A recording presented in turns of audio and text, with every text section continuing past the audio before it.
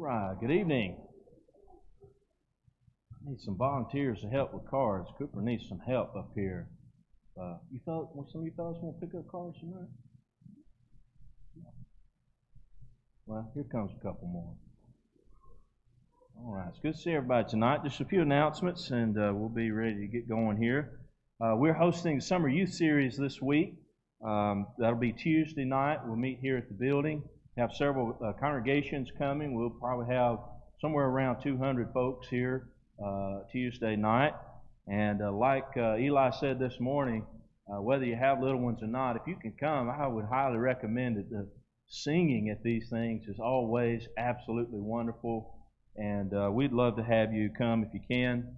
Also, we need some help with desserts. We've got the meal covered, but if you can come and bring a dessert for Tuesday night, that would be much appreciated as well. Next week will be our Vacation Bible School. We'll start next Monday, the 11th, and we'll go through the 13th with VBS, and then on Thursday, the 14th, we're going to have our family fun night like we normally do, and so we're really looking forward to that. If there's any of our teachers that still haven't picked up your material yet, I've got that up here on the front pew, and really would like to get that to you tonight before you leave. Also, please keep in mind, as most of you know, we'll have snacks each night for the kids, so we'll need folks to be bringing those items in, especially as we get closer to time next week. I understand we ran out of the cards that we passed out this morning. I apologize for that. I'm going to call tomorrow, make sure I get some more ordered. Hopefully we'll have some more by Wednesday night. If not, we'll have some by Sunday at the latest. So there's still plenty of time for you to get one of those and fill that out. We have a number of things planned to do with those cards. So we'll be sure to get some more of those in and have those. That's a good problem to have, to start running out of things. So we're happy about that. We'll make sure we get some more, make sure everybody gets one who wants one as soon as possible. Regarding our prayer list, as we mentioned this morning, we want to remember all of those on our prayer list, but especially wanted to make mention of Tammy Doyle. If you will, remember her. She's recovering at Jackson Madison County Hospital. And also we mentioned this morning Hunter Orman. Hunter and Donna Avery, his mother, have been visiting quite a bit here lately.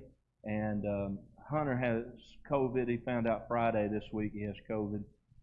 And Donna's at home with him. And so please remember them in your prayers as well this week. All right, fellas, y'all go ahead. All right, I think that's all. Oh, pregame. Young folks, don't forget about pregame Wednesday night as well. That'll be at 5:30. Tonight, our opening prayer will be led by Trent Capps. Craig Medlin will be leading us in our singing, and I will lead our closing prayer at appropriate time. Let's all join in together as we pray.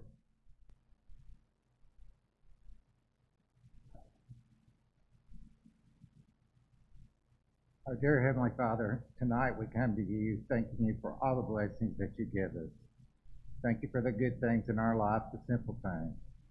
We'd like to thank you for the ministers here at the Greenfield Church of Christ. We'd like to thank you for the elders and the deacons, for the teachers, for all the church members that make up this good place and good family. Tonight, Father, there are many of those that are in need of our prayers, many, and we ask that you comfort them and bring their health back. Forgive us when we do wrong. Help us to go about this worship in a way that's pleasing in your sight, and forgive us of all of our sins. Help us to be more like you. In Christ's name we pray. Amen.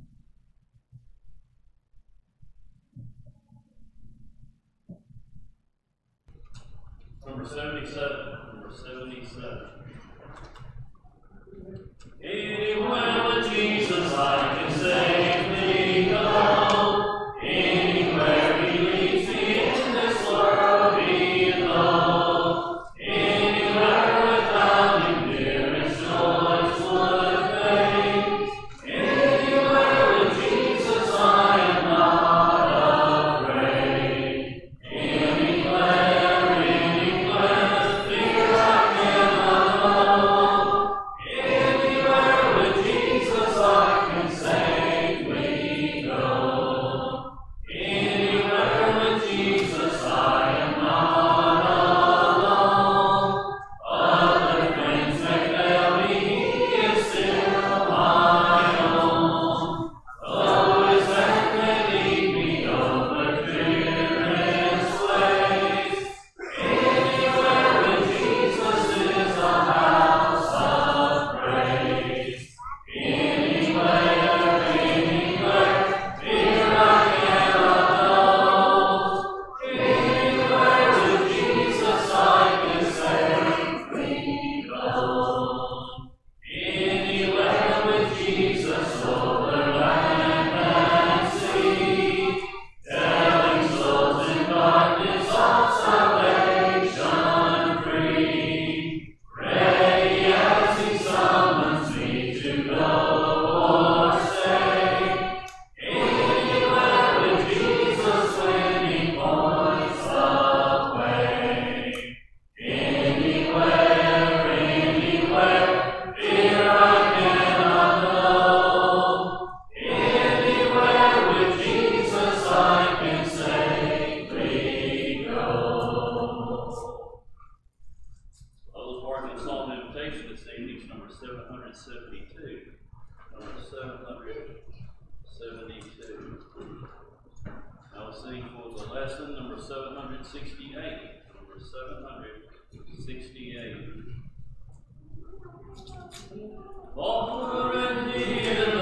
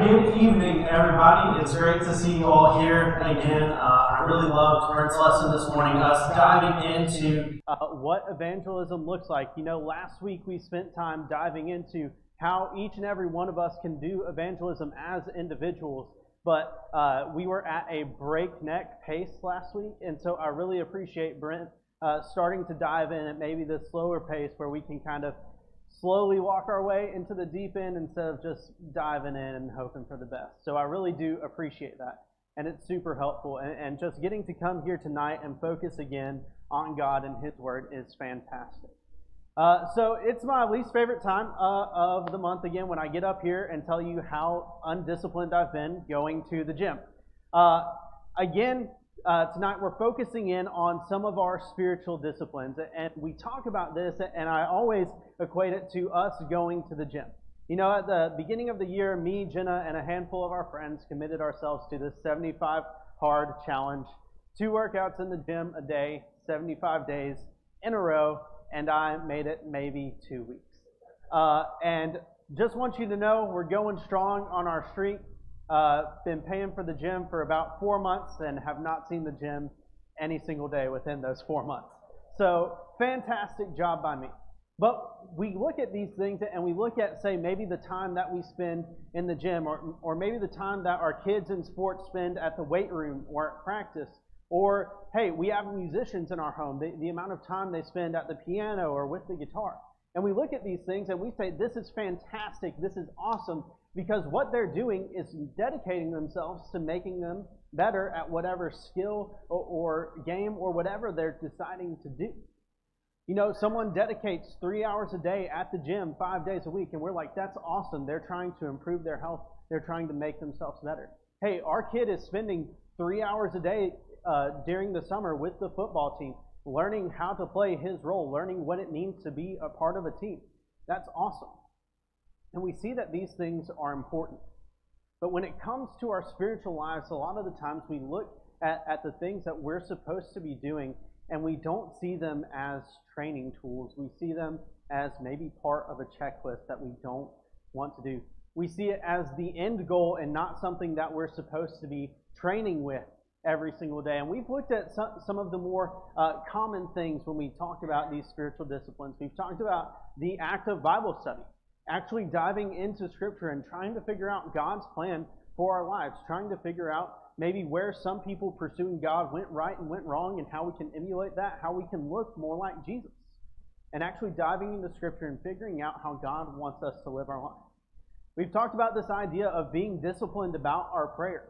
That, hey, when we go to God in prayer, it's about modeling and having a conversation with Him. Talking to God is just like talking with your husband, wife, parents, kids. It's supposed to be this thing that's super beneficial to our relationship, helps us come to a mutual understanding, but a lot of times we treat prayer as just this thing that we do at worship or before meals. And that's a great time to do those things, but that's not what prayer is limited to, and we don't practice prayer. And we've talked about coming to church to worship and how, being disciplined in our actually coming to worship and focusing in on what God is, what He has done for us, how that affects and changes our relationship with Him and makes us stronger in our walk and pursuit of God and of Jesus. And as I was kind of going through the books that I've been studying on the spiritual disciplines, as I've been going through the Scripture, diving into what it means to be disciplined in these things, there was only one book that mentioned it, but with the seminar we had last week and with kind of the new changing culture that we're having with our congregation, I decided to, hey, let's skip ahead 3 or 4 chapters and dive into this one book and what this means. And what we're talking about tonight is, of course, sticking with our same theme of evangelism. Now, this is not something that I would have thought as a spiritual discipline, if I'm going to be completely honest. Evangelism is one of these things that I thought our spiritual disciplines would be training us for, not a spiritual discipline in and of itself. But as I dove into this book, I actually saw that this is something that it's training us to be more like Jesus. Something that does get us closer to God, help us attain that personal relationship. And so I wanted to dive into this tonight. So like I said, we always focus in on training, whether it be going to the gym, whether it be sending our kids to practice every day, so that they can get better at whatever they're trying to do, so that we can get stronger in whatever we're trying to do. And as we're focusing in on evangelism, I want us to think of it as the same thing. You know, we are coming here, we are going out into the community, and yes, we want to be successful stewards of God's Word. We want to be able to spread the gospel to anyone. But for us to get better in that, for us to train in that, for us to become disciplined in this, sometimes we might make mistakes, sometimes it might be hard, sometimes it might be difficult. And that's what I want us to focus in tonight. Because when we go to the gym, I'm sorry, I'm $190, and I have worked out maybe a total of three weeks in my life, like consistently. I'm sorry, I'm not going to put 2 plates on each side of the barbell and just be able to rep it out. Like, that's not something that's going to happen. I would fail immediately with that. And a lot of times in our training, we're called to repeat things until failure because it makes us stronger, it makes us better. When we look at this idea of evangelism, when we look at this idea of spreading the Word of God, that fear of failure is oftentimes what keeps us from pursuing evangelism to begin with. Now, when it comes to other things, failure is appreciated, it's applauded because that failure makes you better. Hey, when you're told on your third set to go to failure, you actually go to failure because guess what? You may feel weak for the next day or two. That muscle group may feel terrible, but guess what? When you come back to work that muscle group the next week, the next month, you'll see the growth in that muscle group. Whenever you're playing a song and you're struggling with one section of the music, a certain bar or a certain whatever it is, you slow it down, you start working on it more and more until it eventually becomes something you can play, and maybe even the strongest part of the song that you're playing. And we applaud those failures because it helps strengthen maybe our weak points in where we play music and makes us a better musician. And so when we come to this idea of evangelism, I don't want this idea of a fear of failure to be what scares you away. This idea of going to someone and presenting a message and them not liking it, them not receiving it, and them walking away, guys, that's part of it. That's part of these spiritual disciplines. Just like you may not be good and consistent about your prayer life. You may not be focused when you come to worship. You may not have a good study habit. But guess what? When we come and realize those failures and realize, hey, this is what's messing me up in that, it makes us better. And it can be the same with our evangelism. Whether it's a method that's messing us up and making us ineffective, we can learn, we can grow from that. Or sometimes people just aren't receptive to the Word. An example that I want us to look at for this, and we aren't going to turn in Scripture, but I think it's a story the majority of us know it, is Jesus interacting with the rich young ruler. Jesus has this person come to him. He's excited. He's zealous to strive after God, to follow him, to be one of Jesus' right-hand men.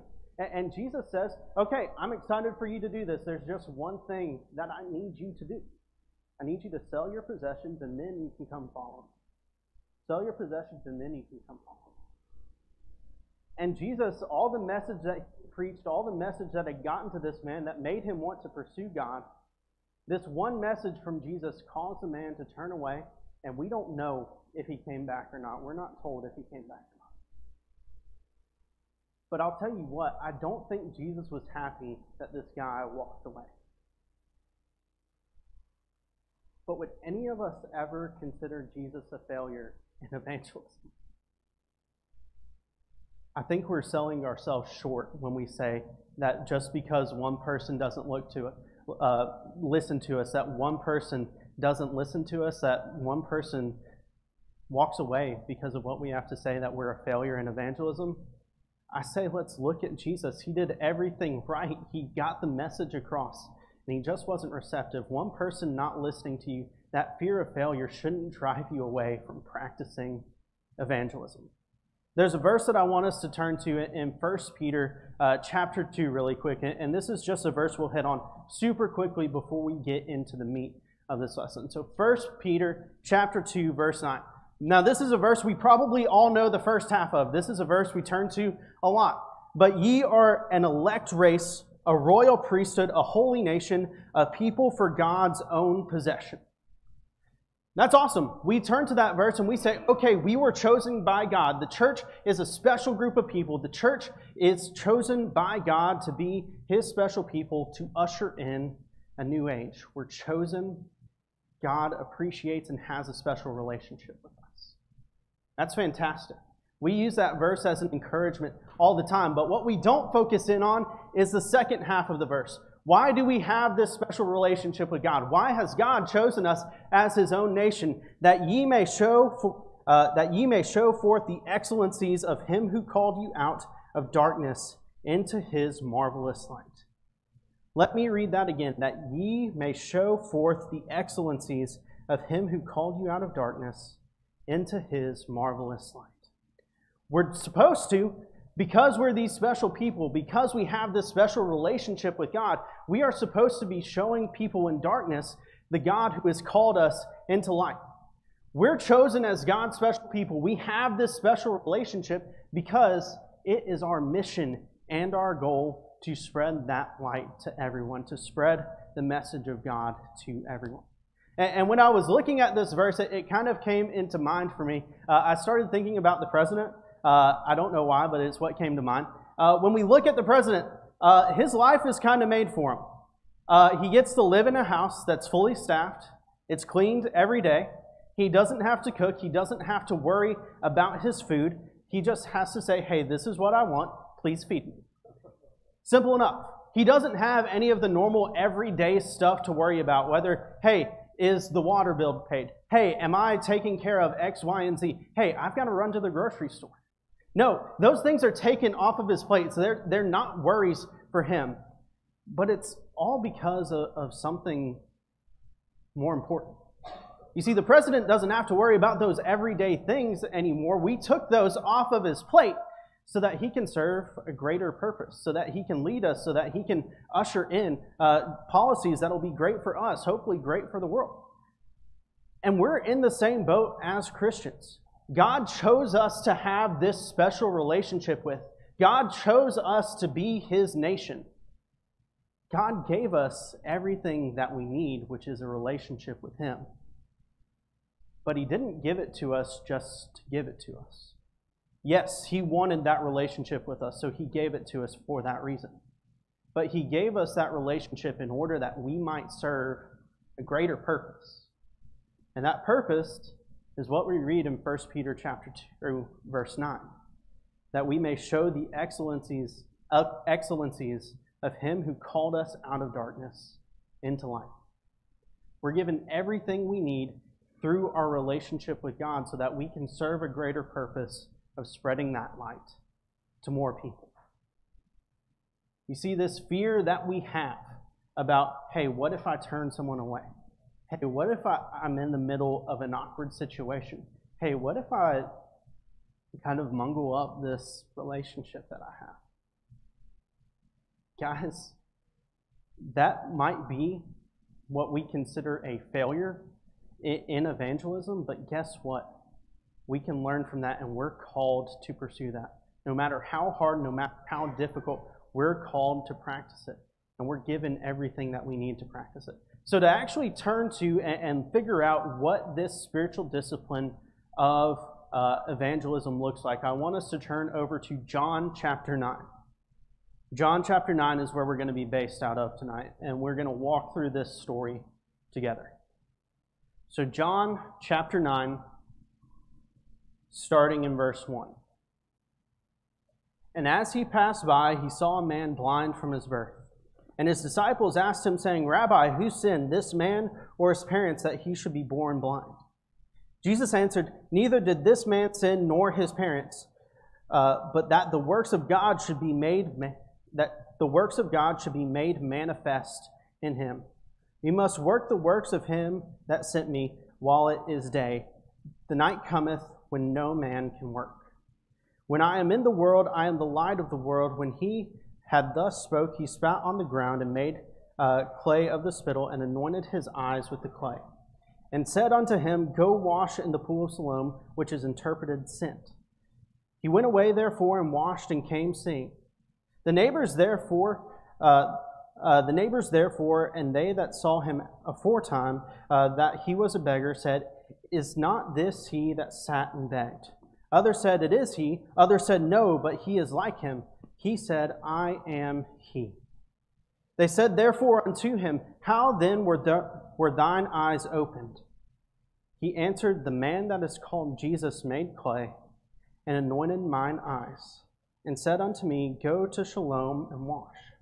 So I went away and washed, and I received sight. And they said unto him, Where is he? He saith, I know not. So what we see here is a story of a blind man, one of our go-to stories within our children's Bible classes. This man had been blind since birth. That was a weird way that came out of my mouth. Had been blind since birth.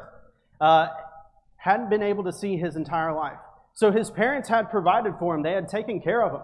And eventually, for whatever reason, whether his parents passed or whether they gave up the responsibility, this man was left on the street to beg.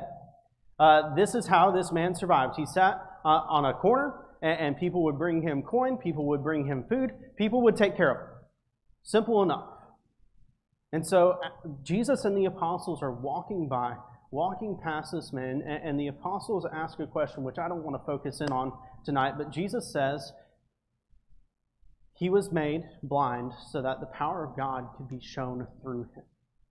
And so Jesus does what he does. He goes, spits in the dirt, makes a little bit of clay, a little bit of mud, puts it on the man's eyes, and says, Hey, get up, go to the pool of Siloam, and you will be washing it, and you will be able to see. And we see this man do exactly that. He gets up, he goes to the pool of Siloam, washes off, and lo and behold, he can see. But that's not where the story ends.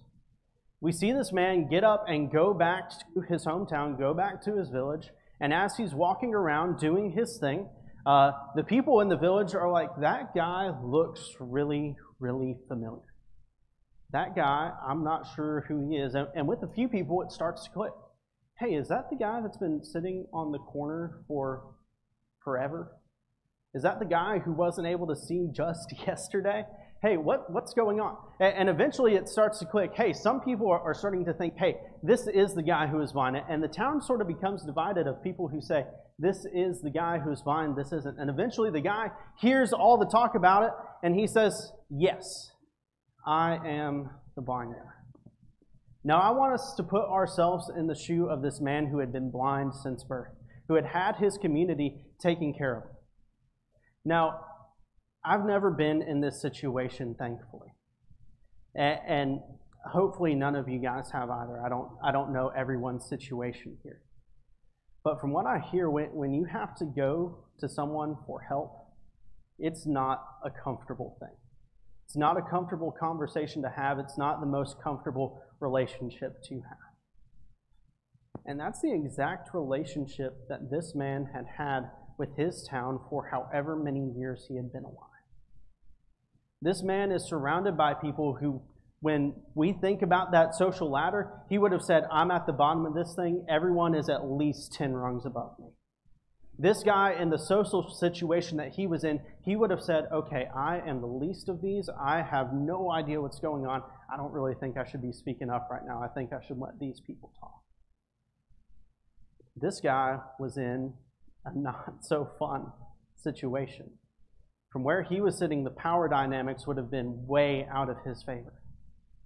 And so when the people start talking about him, start trying to figure out what's going on, this guy likely did not want to speak up. He was in a situation where he felt like he was probably the loser, felt like the walls were coming in on him, and he was getting all this attention that he did not want. But eventually the walls caved in enough, and this guy said, hey, I am here. I have to tell you guys what happened. And he said, Jesus healed me. And we don't see a full conversation. We just get 2 or 3 lines back and forth between the town and these people. But we see that this man, in a social situation where he probably felt like he was at the bottom of the rung, where he probably felt awkward speaking out, where he likely wouldn't have said anything had the walls and the pressure not started coming in, this man speaks out and starts telling the truth of what happened. He says, guys, I was sitting on my corner like I normally do, and someone came up whose voice I didn't really recognize, someone who I hadn't really met before. I recognize most of your voices. You've been taking care of me for years. But this guy came up, he put mud on my eyes, said, go wash in this river, and then you'll be able to see. And I did exactly that. And then when I came back, I heard people talking. I figured out, hey, it's this Jesus guy who's been preaching and healing and teaching people all over the nation of Israel. If he's able to do this, if he's able to save me from blindness that I've had since birth, something's probably up. This guy's probably what he's claiming to be. We're able to see this man who was probably in an awkward situation where he felt like the power dynamics were way out of his hand, way in favor of everyone else, in a situation where he didn't want to speak. We see him immediately speak up and tell them the truth about the guy who had come to heal him.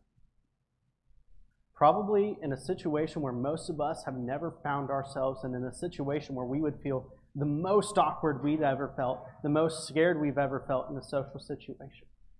This guy spoke up.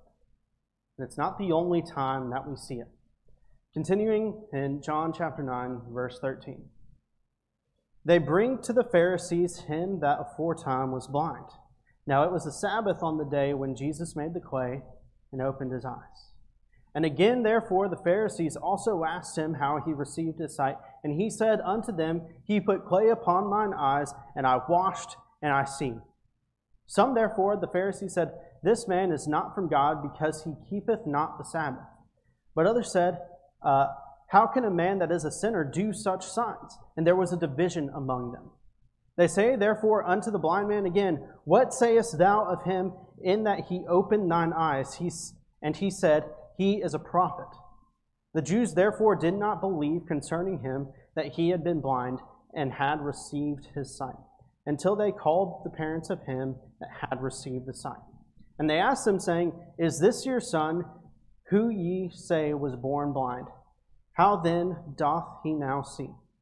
His parents answered and said, We know that this is our son, and that he was born blind. But how he now seeth we know not, or who opened his eyes we know not.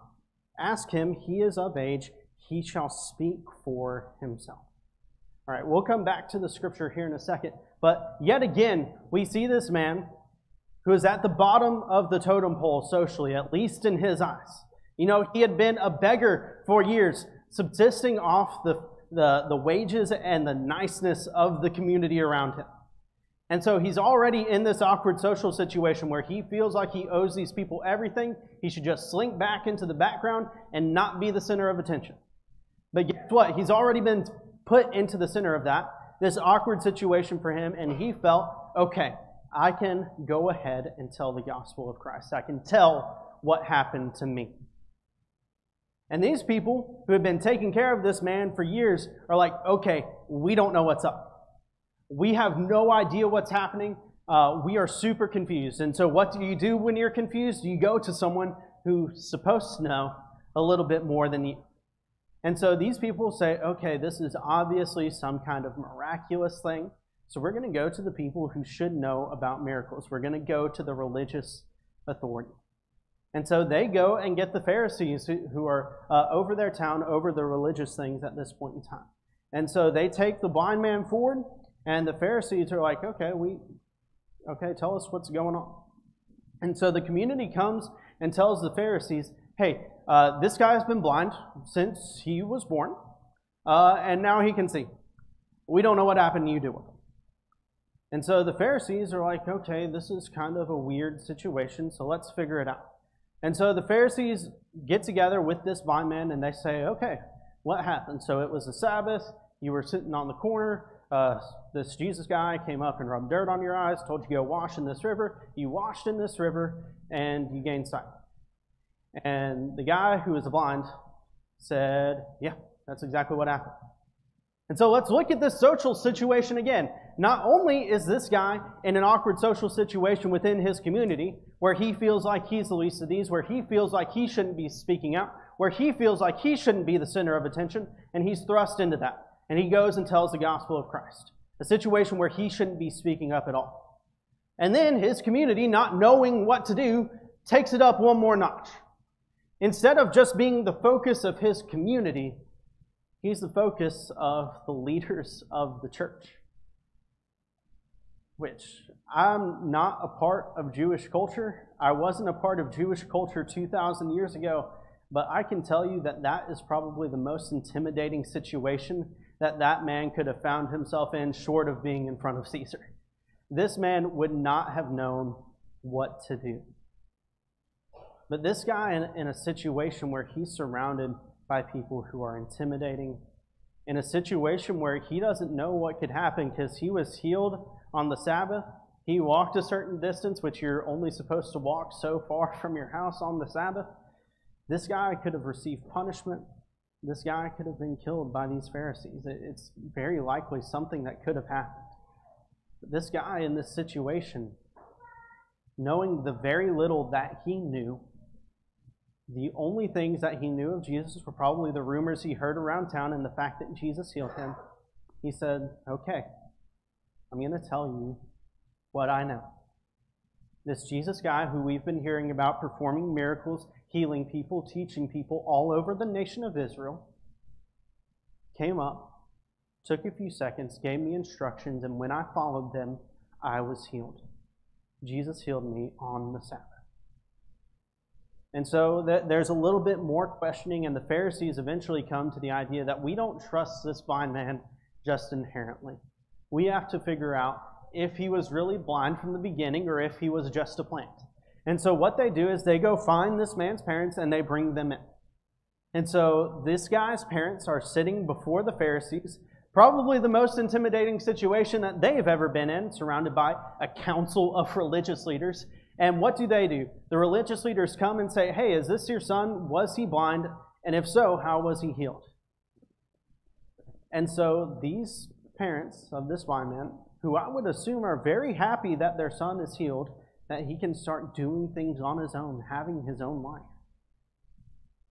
are intimidated. They don't want to have anything to do with this. And so they answer the questions that they know won't get them in trouble. Yes, this is our son. Yes, he was blind. And then the Pharisees follow that up with, okay, well, how was he healed? Obviously, he's your son, so you got to know, like, hey, he didn't have those eyes like a day ago. What happened? And they're like, we don't know. He's a man. He can answer for himself. We don't want anything to do with this. We answered your questions. Please just let us go.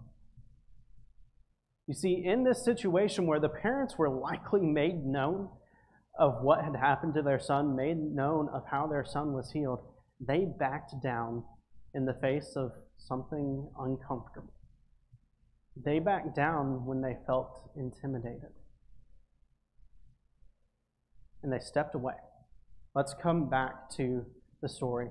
John chapter 9, verse 22. These things said his parents because they feared the Jews, for the Jews had agreed already that if any man should confess him to be the Christ, he should be put out of the synagogue. Therefore said his parents, he is of age, ask him. So they called a second time the man that was blind and said unto him, give glory to God. We know that this man is a sinner. He therefore answered, whether he is a sinner, I know not. One thing I know, that whereas I was blind, now I see. Let's back up just a little bit. When we start reading in verse 22 again, we find out that the Pharisees, this council of men, this council of religious leaders, said, okay, let's figure this out. We don't know how he was healed. We don't want to admit that Jesus healed him. So what we're going to do is if someone comes in here and says Jesus performed the healing, that, hey, Jesus is this powerful Son of God, Savior that he's claiming to be, we're going to disfellowship him. We're going to excommunicate him. He's not going to have a part of the synagogue anymore. He's not going to be a part of our church. He's not going to be a part of our community anymore. And so the parents answering the questions that they answered said, okay, we'll step out. And so the Pharisees pushed them aside, and they brought the once blind man back in again. And from the way the scripture reads, I think it's relatively understood that this former blind man knew that, hey, if I keep testifying that this Jesus guy came and healed me, that I'm not going to be a part of this synagogue. I'm not going to be a part of this Jewish custom anymore. I think that's relatively understood with the situation that's going on. And so the Pharisees bring him back in. Again, you have to remember, super intimidating. Not a fun place to be for this guy. They bring him in and they say, this Jesus guy that healed you, we believe that he's a sinner. And we don't think sinners can perform healing like this. And this blind man, likely only having been healed for, I would guess, like at most 2 or 3 days, at most. He gets up and he testifies in front of this council of men. I don't know if he's a sinner, but what I do know is that he has the power he claims to have. He healed me. This man who had been blind, who had been living off of the niceness of his community, had been living off of people taking pity for him, not only faced his community, who he would have felt so much lower than, would have felt that he had no reason to speak among them, spoke to his community. This man who had been living off of the pity of his community for forever got called into a council of some of the most powerful men in Israel, having only known really about Jesus for at most a handful of days, and said, this Jesus guy healed me. I believe in his power. I believe he's claiming to be the Son of God. And if he's claiming to be that, I believe him. Let's continue on. Verse 26. They said therefore unto him, What did he to thee? How opened he thine eyes? He answered them, I told you even now, and ye did not hear. Wherefore would ye hear it again? Would ye also become his disciples? And they reviled him, and said, Thou art his disciple, but we are disciples of Moses. We know that God hath spoken unto Moses, but as for this man, we know not whence he is. The man answered and said unto them, Why, herein is the marvel, that ye know not whence he is, and yet he opened mine eyes. We know that God heareth not sinner, but if any man be a worshipper of God, and do his will, him he heareth. Since the world began, it was never heard that anyone opened the eyes of a man born blind. If this man were not from God, he could do nothing. And then the Pharisees answered and said unto him, Thou wast altogether born in sin, and dost thou teach us? And they cast him out. This man, who had known Jesus for, again, at most, a handful of days, knew the power of Jesus for at the most a handful of days, spoke out against the religious leaders of his time. Spoke out against a council of men who had probably the most power within the nation of Israel. They could have put him to death for blasphemy. They could have disfellowshipped him from the Jewish community.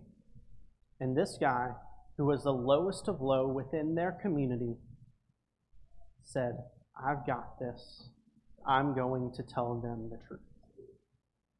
This man was not afraid to tell the people of Israel, to tell his community, to tell his friends and family, to even tell the people who were questioning what happened to him the truth.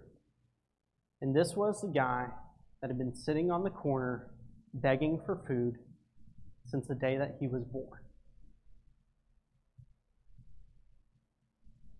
And if we look at some other examples within Scripture, this isn't something that's entirely rare.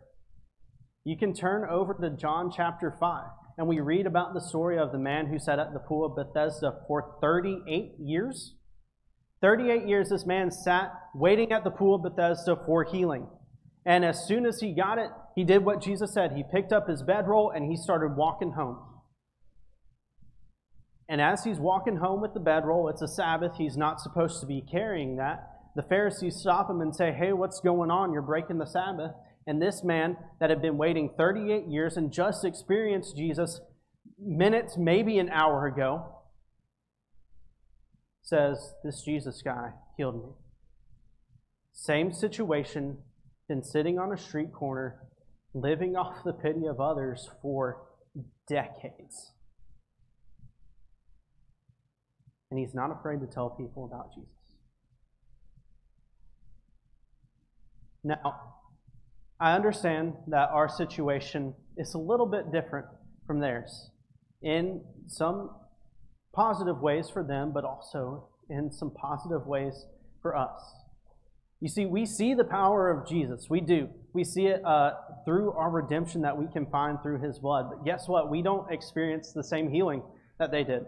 If I had not been able to walk for 38 years and some dude comes over and tells me, "Hey, get up and go home," and I'm able to do that, guess what? I'm going to be pretty convicted right then and there. But guess what? We still see God's power and we still understand. But here are the positives for us.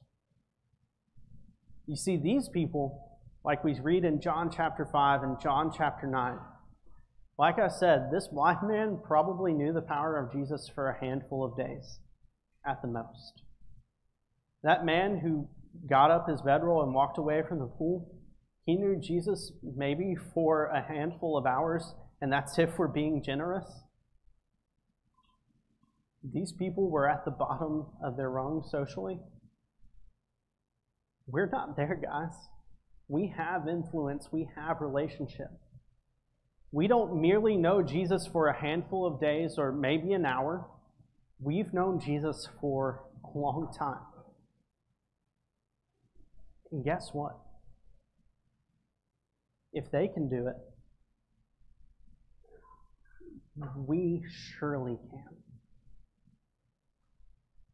Guys, I don't remember when Rob mentioned this specifically, but in one of his lessons, he was talking about how he came to this idea of being an evangelist. And he mentioned the fact that in his preaching training school, we were trained a lot to work with the church.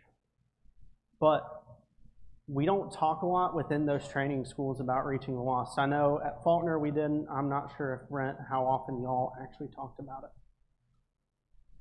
But I think there's a reason we don't emphasize that as much.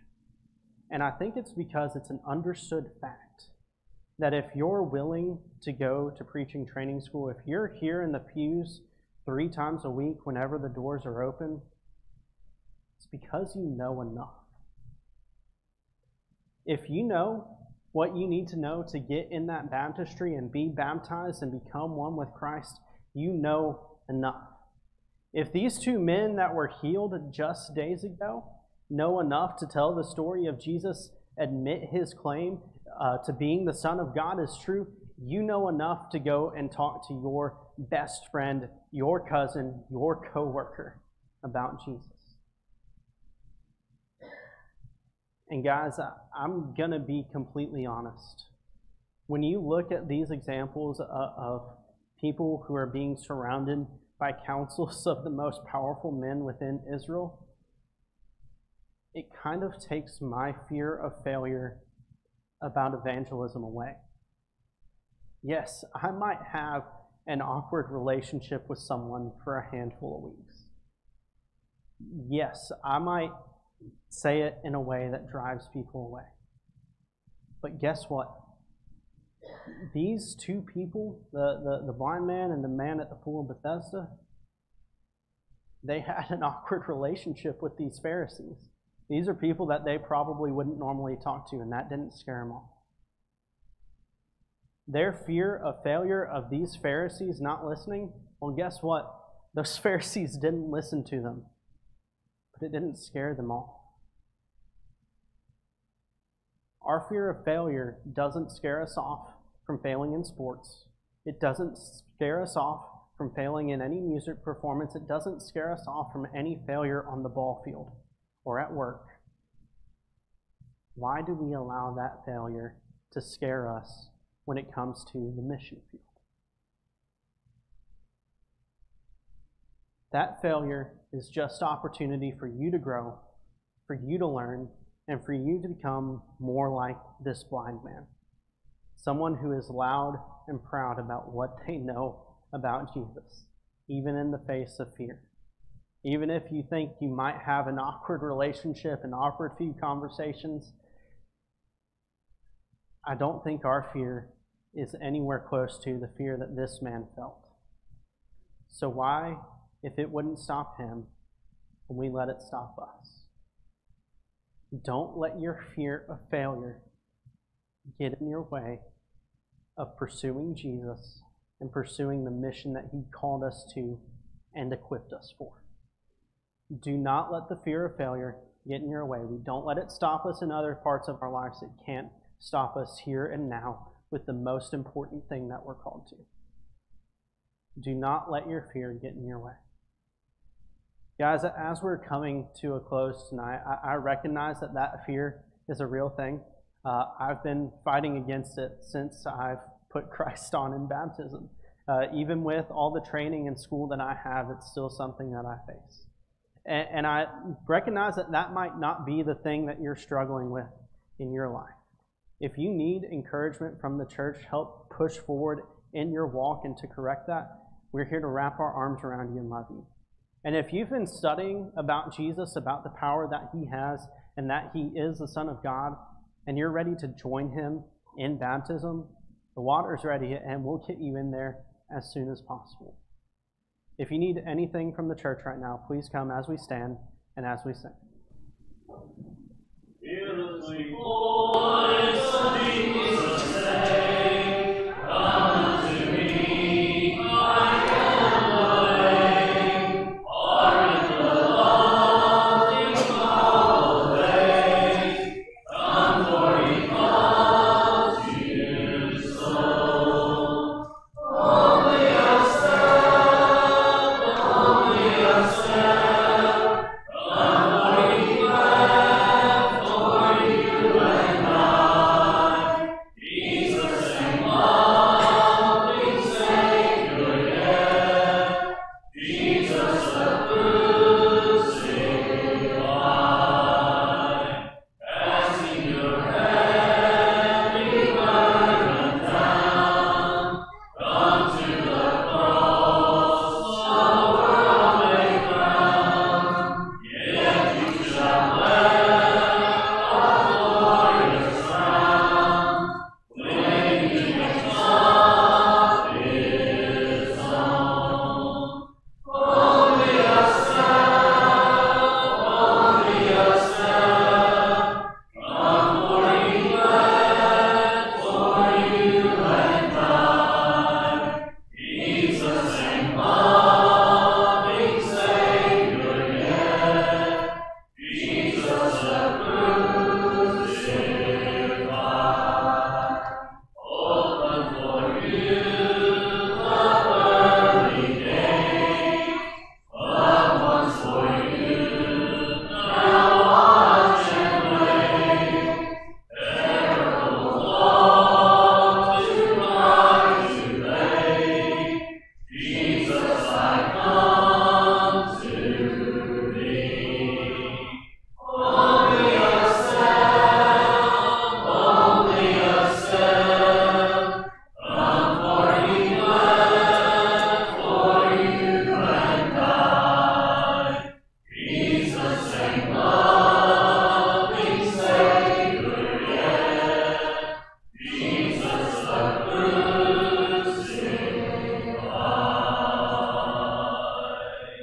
We see you, please.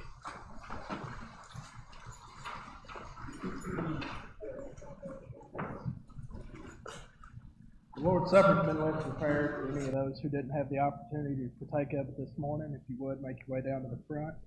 If you prefer, you can be served at your seat. Just we ask if you would raise your hand.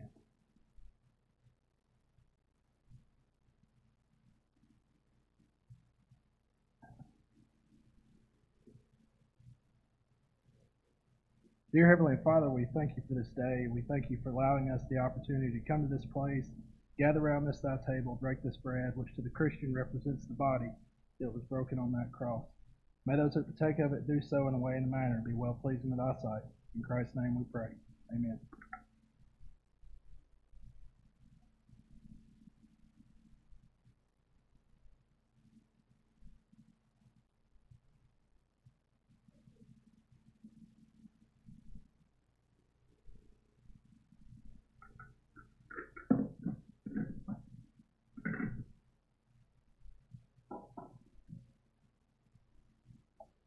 In like manner, we thank you for this fruit of the vine, which to the Christian represents the blood that was shed on that cross. May those that partake of it do so in a way and a manner be well pleasing in thy sight. In Christ's name we pray. Amen.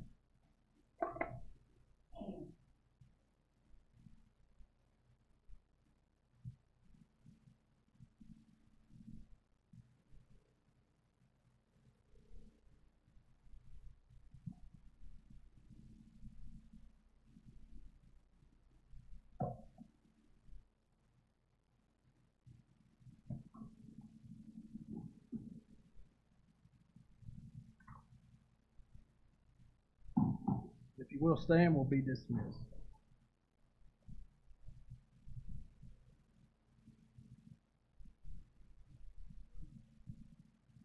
Dear Lord, thank you for giving us the opportunity to come here tonight and sing these songs and offer our prayers to you. And we're especially thankful for this time of study that we've had, and we're thankful for Eli and for reminding us of how we all can do as this blind man did, to go and share what Jesus has done for us.